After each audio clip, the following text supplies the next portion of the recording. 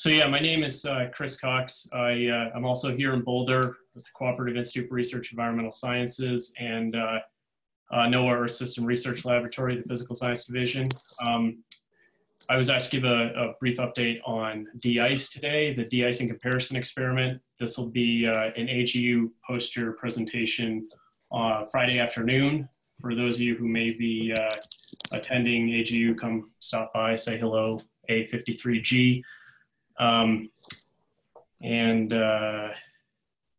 suppose I'd like to also acknowledge Sarah Morris, who's the co-lead on this project, and really the entire de-ice team, a few dozen people in some sense. A lot of people are contributing to this. I'll get back to those folks at the end. This is an ongoing campaign. We started up in August, and we will run through until next August. The problem that we're trying to address here involves icing of radiometer domes. So broadband radiation stations make basic measurements of the long wave and short wave fluxes around the globe every day. One of the major issues with these stations involves, for cold climates, snow, rime, and frost, which build up on the sensor domes. You can see some examples. I'm not sure if you can see my cursor or not, but along the top of in the images along the top here, there's these glass domes.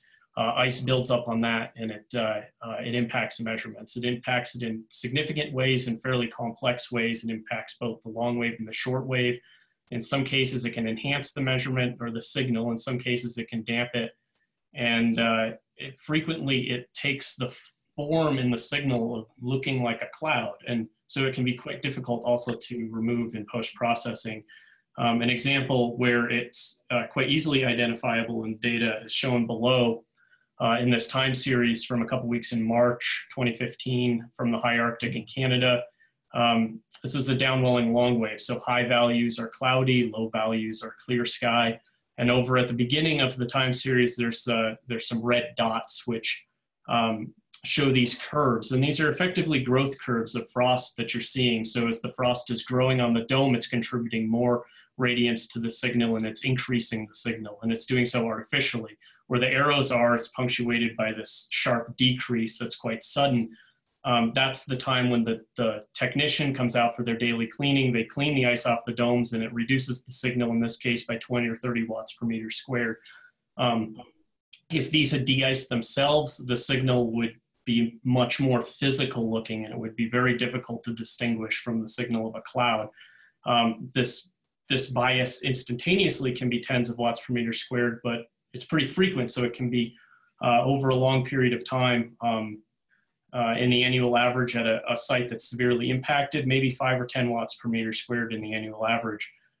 Also, even if we can screen it out, it occurs under particular meteorological conditions, so it constitutes a climatological bias. What we really want to do is find a way to mitigate it, to prevent it from forming in the first place. This is a problem that's been as old as making radiation measurements. It's been recognized for a very long time, and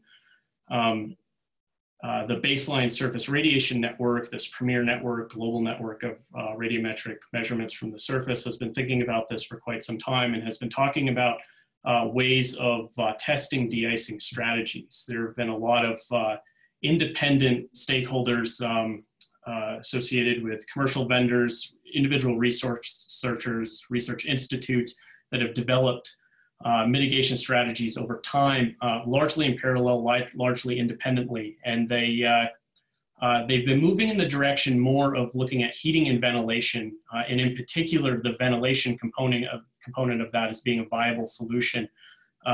So at the last BSRN meeting in spring 2016, I took over the Cold Climates Working Group, and we committed at that time to take on this problem and evaluate the systems. We're not producing new systems or new ideas, but we're testing the ideas that have already been presented.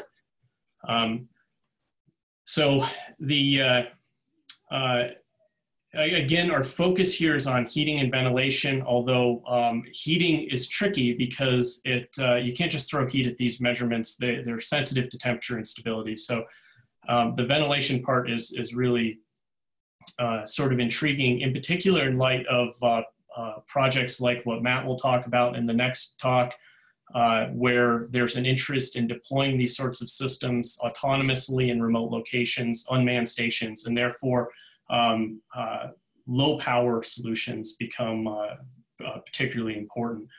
DICE has a website that's shown on the front page, shown over to the left, the URL in the bottom right. That website has lots of information, contact information, real-time data, and webcam imagery, quick looks, details about the design itself, etc., are available there. So I encourage you to go check it out. After that BSRN meeting, we spent about 6 to 9 months designing the experiment, reaching out to institutes to collect contributions to be tested. We did that through winter 2016, 2017, and then in June of 2017, we collected all of the radiometers that would be included, and we calibrated them all together here in Boulder at the roof of the Esra lab. That's what's shown in the picture here. And then in August, we deployed to the Baseline Atmospheric Observatory, NOAA's observatory in Utqiagvik, Alaska, formerly Barrow. I'm sure all of you are familiar with this location. If you're not, it's coastal, about 71.5 degrees north or so.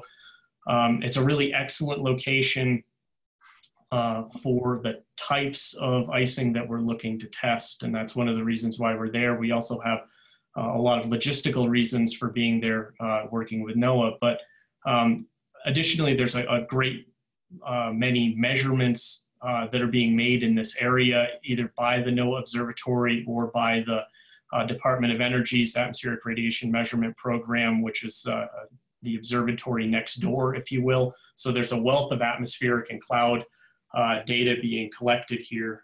Additionally, the Baseline Surface Radiation Network station operated by NOAA, now in its 3rd decade, is also being measured, integrated essentially into this platform now.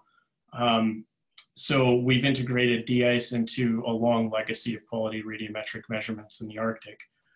The platform design has a lot of details. Obviously, I'm not going to go over all of those details, but maybe some basic statistics. We've got 21 pyranometers. Those are the shortwave measurements. 5 pyrgeometers. Those are the long wave. Of those 26, 5 are digital. The rest are analog. There are 26 individual de-icing systems also being tested, and that's basically various configurations of around 15 different systems, depending on how you differentiate what is a unique system. We're measuring meteorology at the table itself.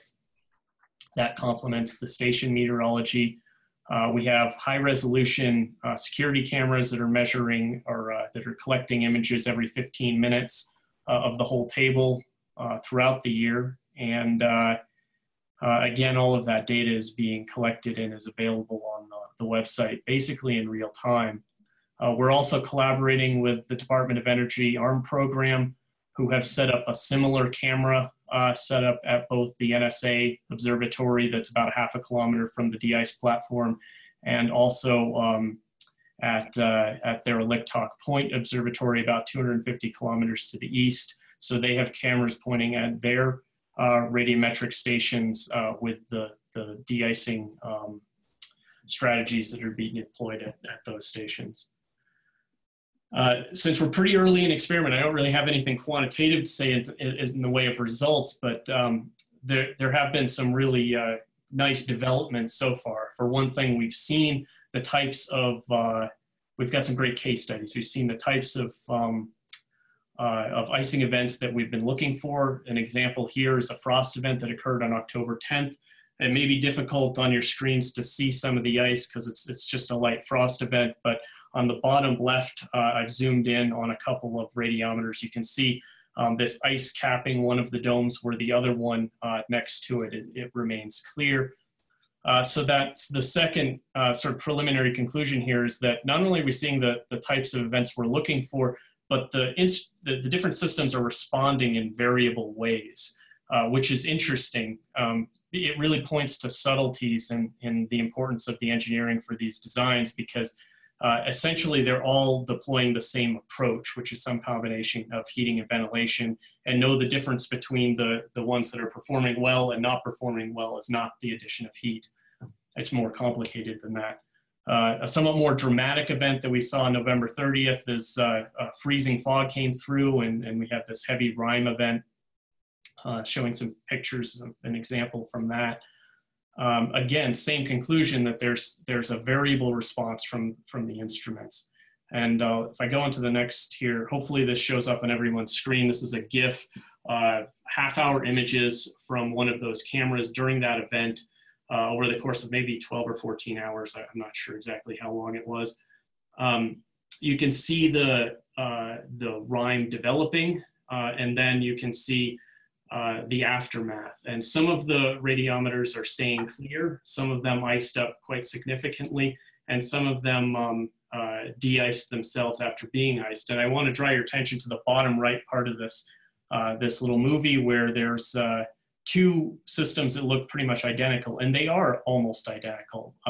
One of them stays clear and one of them ices up.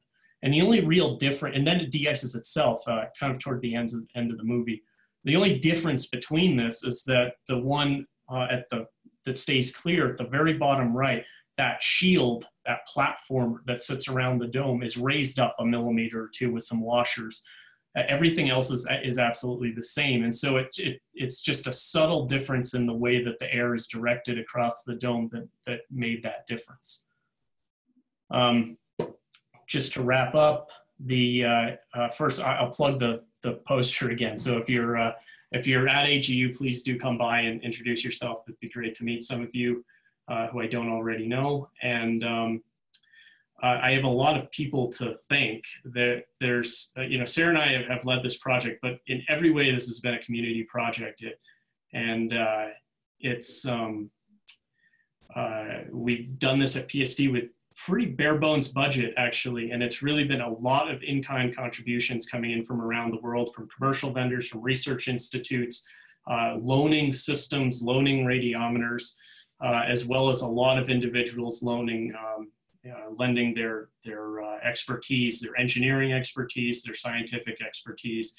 And in particular, I'll thank Brian Thomas and Ross Bergener, who are the techs that run the Barrow Observatory. They're the folks that keep this thing going on a daily basis, and they've done a fantastic job for us. I really appreciate it. So that's it for my presentation. I can turn it back over to Heis now. Yeah, Chris, thanks very much. I think there are a lot of people on this call that are probably very interested in what you're up to up there. And it's really good to see a good group attending, because I think this is an update that's very valuable for a lot of people. So I'll say, if there are any quick questions for Chris at this point, feel free to ask them. And maybe while we're doing that, we can shift the screen over to Matt. Sarah? Okay. Can anyone hear me? Yes, we can hear you. Oh, this is Rangshai. So are all the instruments parameters from Kippenzonen, or were there any Epley parameters? Yeah, there's a mixture. There are some from Kippenzonen, there are some from Epley. There are also some from Huxaflux, some from EKO. So Huxaflux is from the Netherlands, EKO is from Japan, and Delta T, a UK company, has a couple instruments up there as well. I think I got everybody.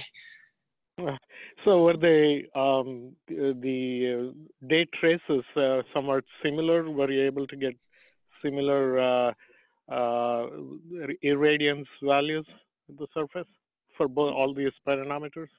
Yeah, yeah. So in some sense, that's kind of by design, in the sense that all except for the digital ones were calibrated together.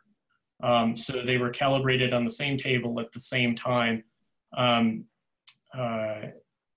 as opposed to using the factory calibrations. But even the factory calibrations, these instruments were measuring quite close to one another. So one of the outcomes I'm hoping to have from this, this experiment, if we hope that some of the instruments stay de-iced most of the time, is that we'll be able to have a fairly complete annual cycle of radiometric measurements with pretty well-defined radiometric uncertainties to offer as a data set in support of YOP, for instance, that You know, that maybe that's not a certainty at this point, but it's a secondary objective that I hope that we'll be able to contribute. All right, thank you. Okay, thank you both. I think we have to move on in order to get the rest of the agenda in today, but if other people have questions, I strongly encourage you to either reach out to Chris directly or find him at his AGU poster if you're going to be in New Orleans next week. So next we have Matt Shoup, who's going to give an overview of Mosaic and the status update on that project. So go ahead, Matt. Great, thanks. Let me know if you can't hear me. This is not an AGU presentation, but we thought it was timely to provide a little update since Mosaic does play so favorably into the atmosphere team and milestones. And so I'll just go through a little update, and it's specifically motivated by some workshops we've had recently. So this is one slide on what Mosaic is. I think that most people probably know, but just the one slide is we're going to take the ship, the Polar Stern, from Germany and freeze it in the Arctic sea ice for a full year. And that's going to serve as this kind of drifting station along with the sea ice to look at coupled processes in the atmosphere, the sea ice, the ocean, biogeochemistry and ecosystem. So kind of the physical, chemical, and biological processes of that sea ice. In the slide, we kind of see a drift trajectory around that ship as it drifts. There'll be a distributed network of observations, buoys, autonomous sensors, et cetera, providing some spatial context. And over the course of the year, there'll be some aircraft measurements made. There'll be some resupply missions from other icebreakers. So that's the very brief overview. It's going to be a year-long project in the ice from fall of 2019 to 2020. I'm happy to engage other people if there are further questions about what the details are. But since I presented here before, I'm just going to go on with the more updates. And updates really are coming out of some recent workshops. There's been 3 in the last couple months here. One, there was an aircraft campaigns workshop in early October in Leipzig, Germany, where we had about 50 people there, and we're talking about aircraft campaigns that are nominally coordinated with the Mosaic timeframe. So most of these will happen in 2020, spanning from the kind of early spring all the way through the end of summer. So a lot of activities there, some of which are just proposed right now, some are committed already. So that was a very nice workshop there. It's the first, there will be future workshops for that community. There was an ice camp planning workshop in early November in Bremerhaven. And this was kind of a smaller team effort, but planning the distribution of assets that will be down on the ice near the ship to really start to get a handle on how do we install those things, how do we deconflict, and how do we coordinate what we're doing. And we talked some about drift planning. I'll show a little bit about that in a minute. And then the biggest one was an implementation workshop that was recently held a couple weeks ago in St. Petersburg, Russia. This one had about 120 people at it, and actually we had to restrict the number. There was just too many people. There's a lot of excitement about this Mosaic right now, and lesson learned, I think we'll have more space in the future. But this workshop had a lot of high-level logistics discussions. I guess a lot of this happened in kind of back rooms, if you will, with important players associated with some of the major logistics.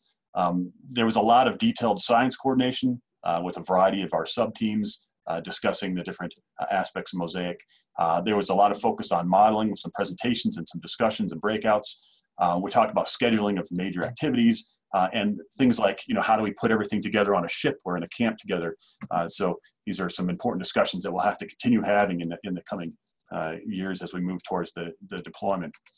So just a few slides here to kind of show some of the kind of higher level outcomes of some of these workshops. One is planning. So the schedule for the actual activity in the field. Nominally, this is for a year in the field, and we're starting to hone in on some of the details of how that will manifest. There will be 6 different legs for people to be out there, and in between those legs, there will be some resupply missions from a variety of other icebreakers from different nations. There will be some swapping of crew so that scientists and crew can come and go. And so we're starting to move in and hone in on kind of a very detailed schedule. And so, of course, this is still tentative at this point, but we're taking nice steps forward in putting together what this cruise will actually look like.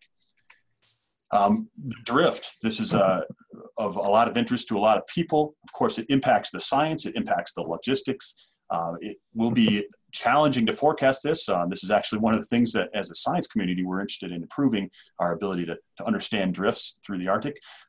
There's been a lot of work to use observations over the past 12 to 14 years and look at different starting locations and how a ship that would be installed there might drift with the ice pack. And so this is one manifestation of that. All the different squiggles on this plot show different years of drift if you started at that circle, and you can see the months are in color. And this is one location that's close to maybe where we'll start the drift, potentially a little further east.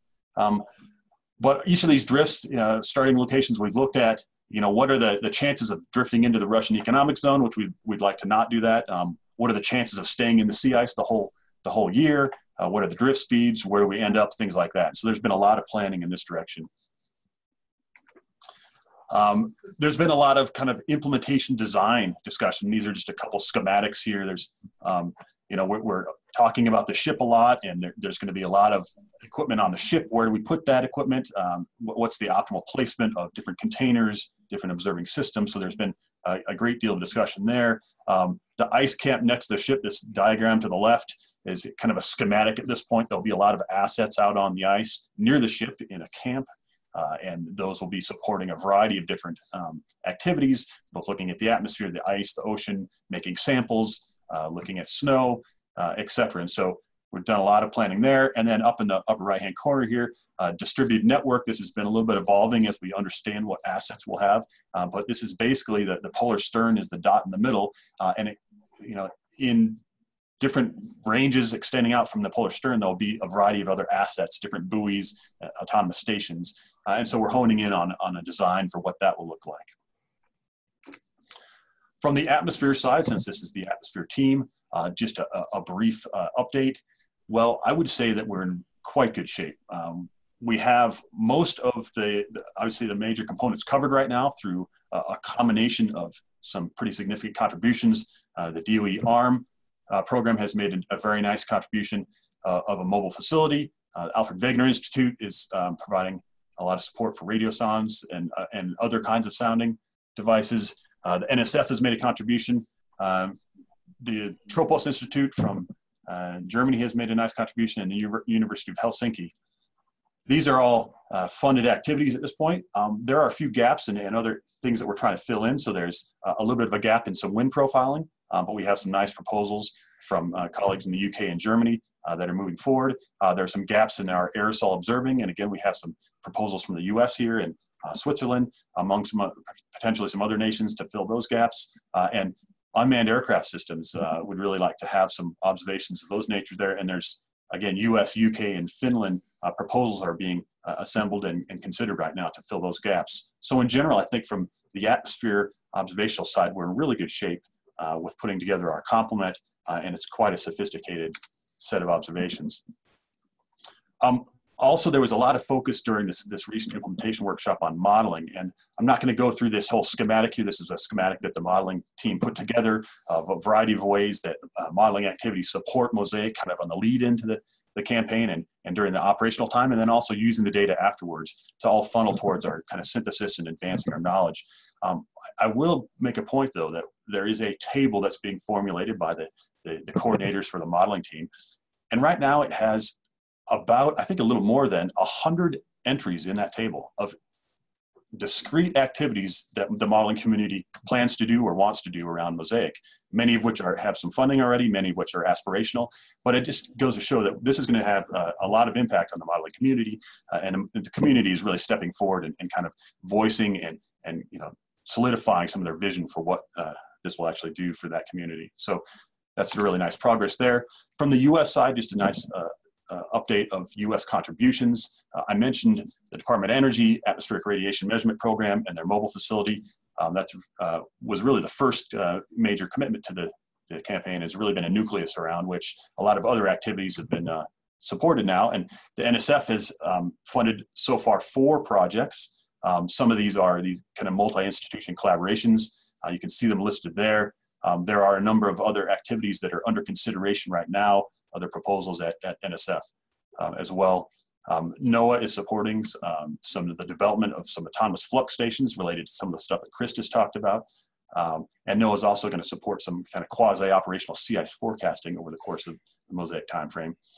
I have a line here for ONR. While not directly a Mosaic activity, ONR is going to have their thin ice project happening in the same time frame, where they'll be in the same area looking at some kind of larger scale storms, kind of synoptic scale features, on down to polar cyclones and then polar lows and processes like that. And then there's a number of other things under consideration through the ASR program at DOE, NSF, NASA, other activities like that. So I would expect that the list of US contributions will grow in the coming years. And lastly, just to summarize with a few of the key details, there are many nations involved. I put up a list here, and those in bold have resources already on the table in the form of funded projects, dedicated funding calls that will fund projects, things like that. And the ones that are not in bold are, we have activities moving forward there and people pursuing funding. So quite a lot of involvement from different nations. There's also a lot of key coordinated activities that are moving forward. So since we've put Mosaic forward, there's been a whole community step forward to have T-Mosaic, which is the terrestrial mosaic, and C-Mosaic, which is coastal processes mosaic. So whole different research communities that are interested in engaging on the same time frame to really leverage the Mosaic observations for other purposes and other scientific questions. Additionally, there's a whole activity around COMBL and CSER. These are focused on cold air outbreaks in the northern Atlantic side of the Arctic. The funding status for those is not certain yet, but it would that would bring a whole lot of other assets further to the south that would link very nicely with Mosaic. And I already mentioned the ONR thin ice activity. And lastly, there's been some recent engagement from space agencies, especially in Europe so far, where they're making investments in some of the ground assets to really solidly build up some infrastructure for ground validation of different satellite platforms. So Mosaic is shaping up to be a very unprecedented project in terms of the comprehensiveness and overall impact. I welcome you to look at the webpage where you can get all kinds of information. Thank you. Okay, thank you very much, Matt. Again, I encourage people to reach out to Matt directly. If there are any very quick questions right now, we can take one of those. Otherwise, we will move on to the shorter presentations. Okay, thank you. I do appreciate that there are a lot of people here who I think have been aware of Mosaic, but it's great to be able to have these continued updates as we move along to keep people informed and to hopefully have Matt give one update instead of 20 to 20 different people. It's nice to be able to do this in more of a community setting. So thank you, Matt. Okay, our next 3 presentations will be given as kind of short summaries of AGU presentations. Certainly we're hoping that these aren't the full AGU presentations to save some exciting things for the meeting itself, but the first speaker here will be Leonid Yurganov from University of Maryland, Baltimore County. And so Leonid, please go ahead and give us your presentation. Hello, good afternoon. Hi.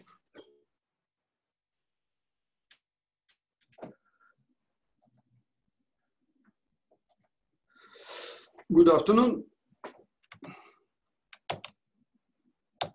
Sorry, it doesn't work. Leonid, we can see your screen now. Okay. Okay. I cannot find first slide. Okay. I'm going to first slide. Okay. Good afternoon, everyone. I'm Leonid Yurganov, and our team is funded by NASA. And we focus on methane, on the Arctic methane, using satellite data. This report, as well as 2 papers, one of them is published, another one is under review, are motivated by this blue curve. This is NOAA data from 2000 here, actually, earlier up to now. And we see that global surface methane was rather stable until 2007, then increased with the rate of 5 ppb per year, and then increased, then the rate doubles up to 10 after 2014. When I look into our satellite data, I found very similar picture. And so we can consider this as experimental fact that methane behavior dramatically changed in 2014, and we need to find out what happens, and especially what happens in the Arctic. For Arctic, we have two approaches to measure methane. One of them is using solar radiation, and another one is using thermal infrared radiation. In other words, outgoing long-term radiation. And EASI, as a spectrometer of in TIR is quite good for that goal. You see annual mean for lower part of the troposphere between 0 and 4 kilometers, and this is concentration. And if we compare with all the data for solar reflected radiation, we see a gap over the Arctic as well as Antarctic due to no sun. But we are concentrated not on the concentration, but on a contrast between concentration in the Arctic and over a background area. So this anomaly is over the sea, over the Barents Sea, where no ice in winter time. This makes these measurements possible because this approach needs warm surface and cold air, and this condition is met over the Arctic. So these data are quite reliable. And what we see anomaly in winter time. Anomaly in winter time over the Barents Sea. It's for this square. And why it happens? Zero anomaly in summertime and maximum anomaly in winter time.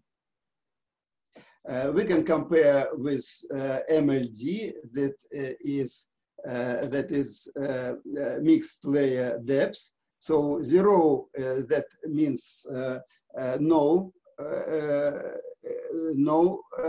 flux of methane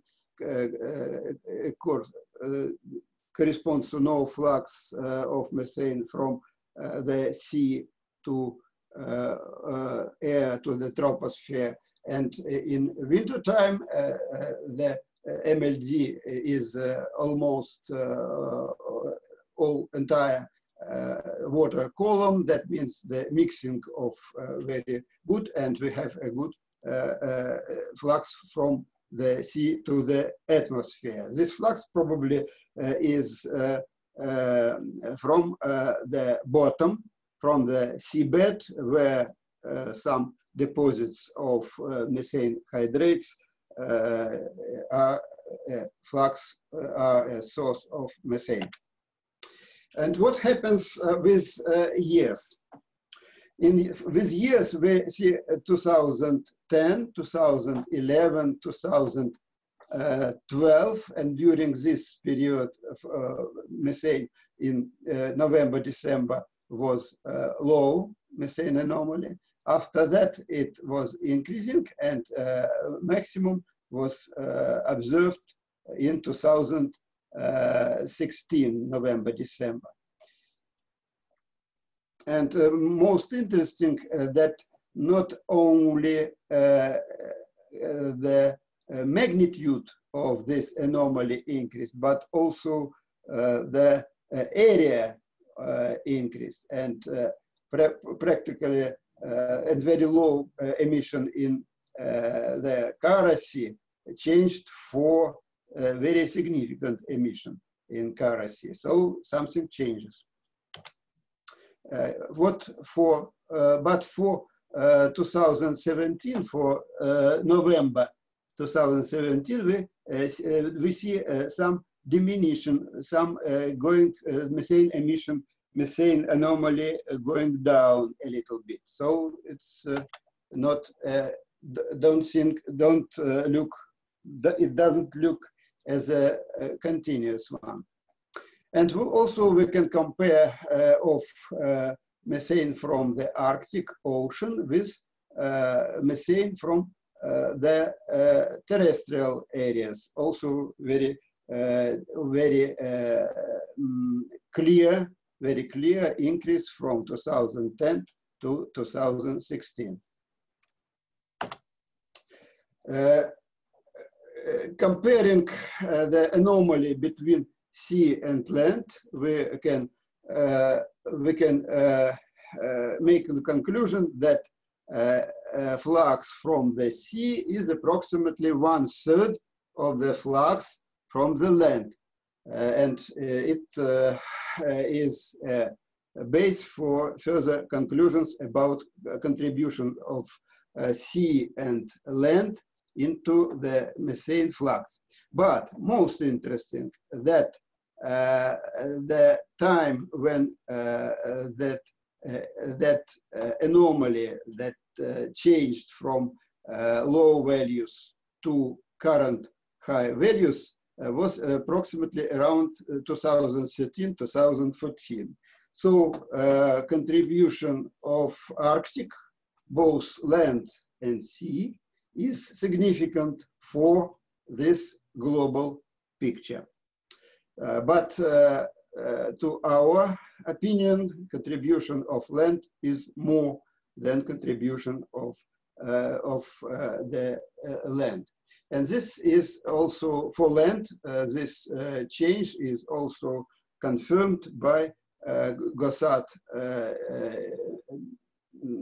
satellite that measures the reflected solar light from West Siberia. And as conclusions, we can consider two main options.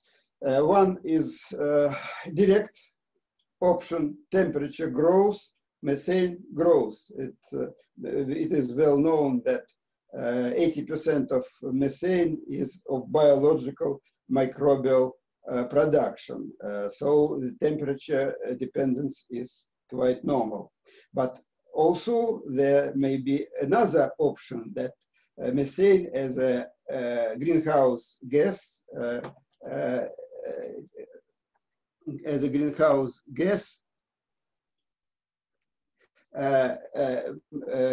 increases temperature, surface and air temperature. So it may be both options, and not quite clear what happens now. We can look, for example, at the most recent values of temperature. It's black points and line, and methane also. The temperature is from Goddard Institute. Hansens actually was the director of this institute, and now it's going on also. And we see very nice agreement between temperature growth and methane growth also, but CO2 also changed in 2016. Now actually 16, yes, but methane changed earlier. So it gives us some data to think about. My short contribution, short talk is over, and thank you very much. And these are papers submitted, papers published and submitted about this topic. Thank you. Okay, thank you very much, Leonid. Unfortunately, we don't have time to take questions right now, but as with the other speakers, I would encourage questions to go directly to the speaker. Our next presentation is going to be given by Lana Samora. Leonid, you need to stop sharing your screen now. Thank you. Okay, thank you. And she's going to discuss some work that she's been doing on aerosol cloud interactions, if I remember correctly. Hi, can you guys see my screen and hear me? Yes. Okay, great. Yeah, so I am going to be talking about how aerosols are affecting clouds over the Arctic Ocean. This is a very important problem because we don't know a lot about, well, we know that clouds have a very large impact on heat fluxes in the ocean over the Arctic. And we don't really have a good handle on how aerosols are affecting clouds over the Arctic. In this talk, I'm going to be specifically focusing on nighttime clouds. And the reason for that is because mostly right now we're trying to get a handle in our work on microphysical effects from the aerosols. And so during the nighttime, we have reduced confounding effects from direct aerosol effects and semi-direct aerosol effects. So just to give you a little bit of background on kind of the methods of what we're doing, we're comparing clouds and different aerosol concentrations. So this is kind of a cartoon to give you an idea of what we're doing. So imagine you're looking down at the Arctic from above. Some of the clouds that you see are going to be clean clouds, and some of them are going to be clouds present in very strong aerosol layers. And then some of the clouds are going to be somewhere in between. They're not really clean clouds per se, but they're not exactly present in heavily aerosol layers either. So when you're looking down at the Arctic from above, this is what you see. So what we're doing is we're trying to isolate the differences between all the clouds and specifically the clean clouds. So the difference between these two is an estimate of the aerosol cumulative regional and direct effects on cloud properties. So this metric is useful because it directly relates to surface effects or observable surface effects, I mean. And it's a lot likely right now to be more accurate than current models of this process because cloud models in the Arctic at the moment aren't quite sufficient. It doesn't explicitly exclude meteorological covariation, which is generally a problem when you're trying to isolate aerosol effects from meteorology. But because we're looking at the average across an entire region, local scale meteorological covariation is reduced. So for this to work, we need large sample size, and that's why we're using remote sensing data sets. Ideally, you have meteorological data to show that the clean clouds are otherwise comparable. And most importantly, you need some way to correctly identify the clean clouds. And in the Arctic, using remote sensing data, it's very difficult to get aerosol concentrations, particularly at nighttime, and also over sea ice. And so to get kind of a consistent value that's comparable across all the clouds, we use the FlexPart aerosol transport model. This is a model that's been pretty well validated by ourselves and others. And but we don't still have a good idea if there's any regional biases. And so that's the first thing we did here. So this is just some information on well, we compared, so here on the left column is estimated false positives for the model. And we compared it to Calypso data to try to get this value. So the red points here are the estimated false positives, and they're gathered when Calypso aerosol layers are not observed, but where the FlexPart carbon model black carbon is greater than 150 nanograms per meter cube, so in polluted aerosol layers. And so most of the time, so what we're looking for here is whether there's regional clumping of the data. And we do see a little bit of that occurring over the lowest altitude level that we looked at in the study, between 0.6 and 1.5 kilometers, but at the other altitude layers, there isn't any consistent bias, and so that's a good thing. And then over on the right two columns, those are the estimated false negatives. Again, the red points are what we're looking at, and we're looking for clustering of the data. This is a little trickier to constrain. We don't have a good idea of how thick an aerosol layer has to be and how that might be related to model black carbon levels. So we kind of did an upper and lower range of what values could be. And the important thing here is just that, again, we don't see a lot of clustering of the data except perhaps at the lowest bin level. So this is good. And in fact, as far as I know, this model has never been compared to the Calypso data. And so I was actually quite quite pleased with these data, how well they compare. Excuse me. So here's the differences in cloud fraction over two different regions. We have the sea ice regions on the left. And so what we did here is we just averaged all values in this dark gray. And that's the black lines here. And this is for fall, winter, and spring. And then on the right, we show where the open ocean regions are during the 3 seasons. And again, we average the values between there. And here, so this is altitude on the y-axis. On the x-axis is the cloud fraction change. First in the left column, it's with respect to clean clouds. And in the right column, it's the absolute change in cloud fraction. And so we did see that there were changes. So aerosols were affecting cloud fraction on a regional scale. The effect at switch signs, which is kind of interesting, somewhere between 2 and 4 kilometers, we saw clouds going from reduced aerosols reducing cloud fraction to enhancing cloud fraction. And it's difficult to know for sure what that might be. We have some interesting hypotheses. But for the clouds above around 4 kilometers, these are pretty much all ice clouds. So we know that the aerosols, are directly affecting ice clouds somehow. Perhaps they might be acting as ice nuclei or some other mechanism. We noticed that the changes are largest in spring over sea ice.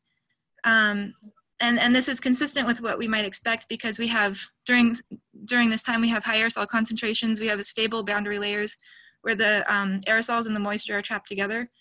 And and we've seen that in previous studies as well. So this is MERA Model 2 temperature plotted against the Calypso cloud fraction. This is the differences between the all and clean only conditions. And so we're just curious, was there any differences with temperature? And so this is model temperature. It's not true temperature, but generally the model should be good, as far as I understand it, between plus or minus 5 degrees Celsius.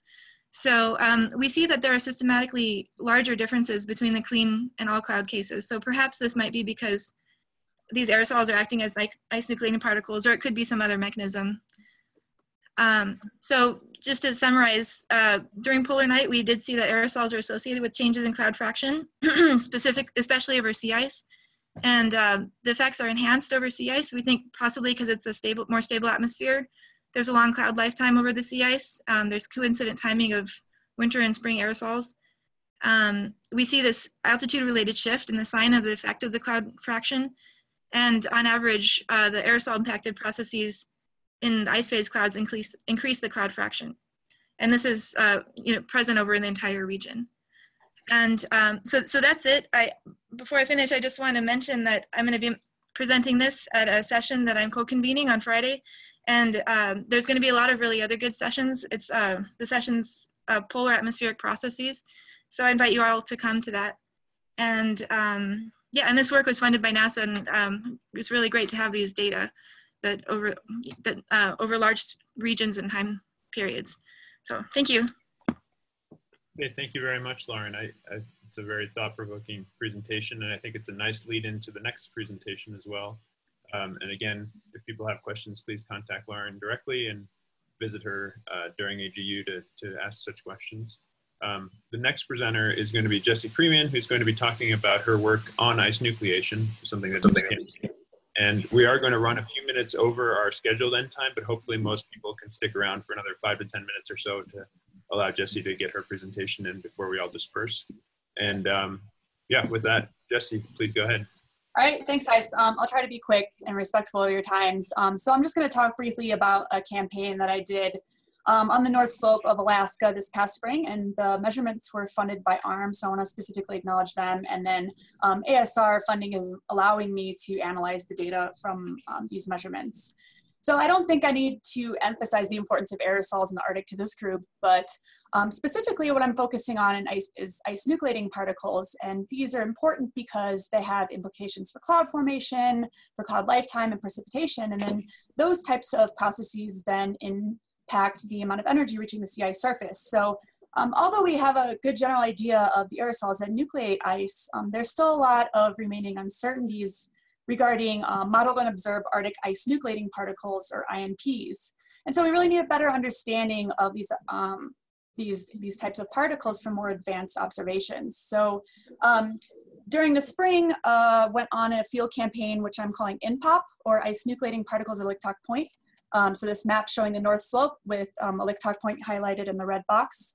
And basically the objective of this study was to evaluate sources of aerosol, predominantly found in an industrial area, and then the resulting potential of these aerosols to modify cloud ice. So Prudhoe Bay, which is highlighted in the map here, is a large Arctic oil field, and Licktock Point is situated in the northwest part of this oil field. And so this is really an abundant source of really small particles formed in situ from these oil extraction activities. So we wanted to look at what the ice nucleating potential of emissions from such a region could be. And so INPOP represents the first measurements of INPs in an Arctic oil field location. So this is a picture of the DOE ARM AMF3 at Licktock Point. And so we put a sampler inside the AMF3 and then the inlets shown here on the outside. And so this type of sampler that I'm using is called a drum. It's a Davis rotating drum unit for monitoring, and basically it collects 4 different size groups of aerosols. And it collects daily samples, and we had this instrument deployed from the beginning of March till the end of May. And so this picture here in the middle is just showing what one of these stages look like. So the air comes in through here while this is capped, and this disc will rotate slowly over time and collect aerosol loading. And so in this bottom right picture, it's kind of hard to see on your screen, but on this disc, you can see kind of this cloudy white stuff on the edge of the disc, and that's actually aerosol loading from one day's observations. So what we do after collection, just briefly, we take these samples, we suspend the particles in ultra pure water, and then I do this technique called drop freezing assays, or DFAs. And so this video here is showing how this technique is done. So we basically freeze droplets on a cold plate, record the temperature of these droplets, and then we can use this information to infer what type of ice nucleating particles are present in the samples that we collected. So I have some very preliminary results, but if you want to know more, you can come to my poster at AGU on Monday morning. But basically, this picture here is showing what a typical cumulative ice nucleating particle spectrum looks like. So with temperature on the bottom axis and calculated INP concentration on the left axis. And so want to highlight these gray lines here. So that is typical of what we observe for most of the samples at Licktock Point. And this is specifically for these larger 3 to 12 micron particles. But these colored lines represent some really interesting case study that I'll kind of go into in a little bit here. So stepping down, oh, I put the wrong animation, but looking at the size down, we see a decrease in these lines shifting to the left. So that basically means these ice nucleating particles are not nucleating ices at as warm at temperatures, and there's not as many of them. And then stepping down in size to the 0.34 to 1.2 micron particles, that's kind of falling even lower, and then going to the smallest size particles of aerosols, we're really not seeing that efficient of ice nucleating particles relative to the rest of the campaign. And in general, these are pretty low concentrations and low nucleating temperatures. So this colored case study is really interesting because these are more efficient and warmer temperature ice nucleating particles than what I would expect. So basically anything above -10 to -15 is a biological ice nucleating particle, which is kind of odd for a Licktock Point. But what we noticed during specifically this time period with these colored lines is that the sea ice started to open up just west of Alaska and started to propagate towards the north coast of Alaska. So with an initial look at winds, I think what could be happening is that we're getting some marine influence at Licktock Point, and we have a lot of other analysis to do to look at if there's some terrestrial sources potentially during this time period as well, because at the beginning of the campaign, everything was snow and ice covered, so we wouldn't expect those sources to be dominant. So just generally what we've initially observed is these larger warm temperature ice nucleating particles, which are likely of biological origin, were observed from open water in this late May time period. So those were very preliminary. We have a lot to do for this study. So first I want to evaluate the IMPs in the context of ground-based aerosol and meteorological measurements from ARM, and then look at air mass trajectory analysis to see really where these interesting cases were coming from. And so specifically looking at that May case and the possible contribution of biological IMPs to the Aliktok region. And then analyze more samples that I collected to see if these IMPs increase when we see more predominant open water and vegetation sources. So there's an extremely brief overview. Thanks for giving me your time. And if you want to know more, come to my poster on Monday. Great, Jesse. Thank you very much. Appreciate you sharing those results with us, those early results. And again, please find Jesse at AGU or by email to ask her for more details. So that is the end of our presentations. And I don't believe that we have other updates, as sometimes we do at our meetings, scheduled for today. So what I think I will do, unless Ashley or Barry have other ideas, I think I will move to close this meeting. We're a couple minutes past our end time already. And please look for updates from the group for a January meeting, which will be back at our normal towards the end of the month time specifically. So Sarah, did you have any other points before we cut out here? I do not. Have a great week next week at AGU. Okay. So thank you everybody for joining us, and thank you to all the presenters for these really interesting presentations, and we will see you all again next month, if not before. Have a great day. Thank you. Thank you.